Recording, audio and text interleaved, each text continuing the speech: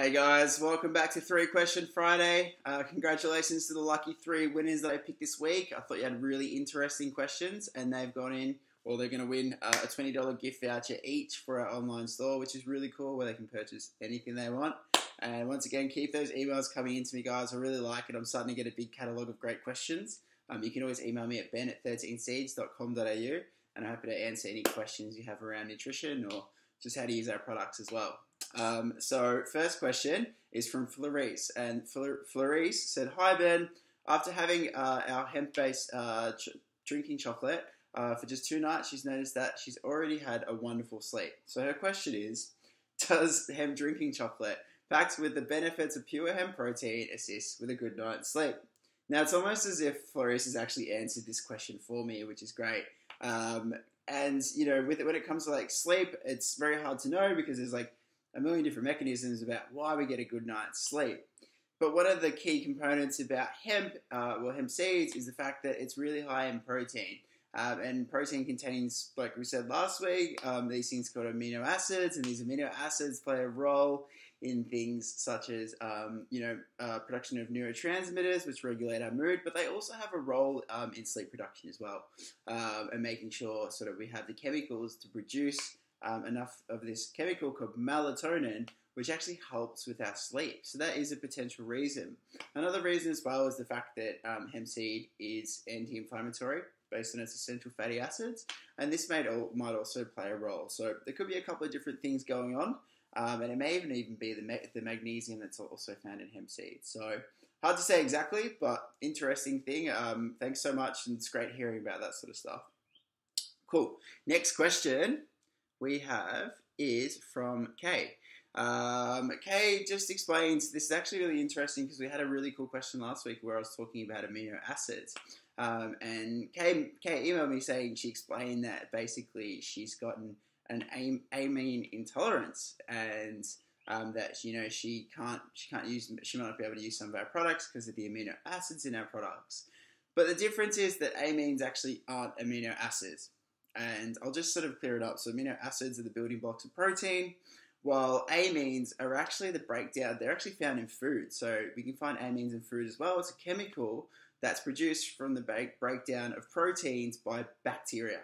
Now, you don't have to worry about that too much, but just know that there are certain foods that can actually cause issues in the body for certain people. So for some people, these foods are just normally just broken down and it's not an issue, but for other reasons such as medications, supplements, who knows, there's always different reasons for these sorts of things. This can actually interfere with the breakdown of amines, and it can cause many issues. And, just for example, so one of the amines is actually histamine. And histamine, you probably heard the word before, you've got like antihistamines you can buy from the shop, that actually blocks that effect. But histamines can also be found in foods. Now, I don't want to make this too complicated, but it can actually be found in fermented foods. So things such as, in particular, alcohol, it obviously is always fermented, so that can cause issues. Hard cheeses, so things such as like Parmesan cheese and any kind of cheese that's fermented for long periods of time. And even things such as sort of our more probiotic stuff or probiotic foods, so sauerkraut, kimchi, sometimes even yogurt, like anything that's basically fermented can cause issues for certain people. And this can lead to things such as sort of like nasally stuff, so you can get a build-up of mucus sometimes there. In particular, you can get like headaches, migraines. What else can you get? You also get like skin conditions, gastrointestinal upset. Sorry, there's a helicopter flying over my house right now.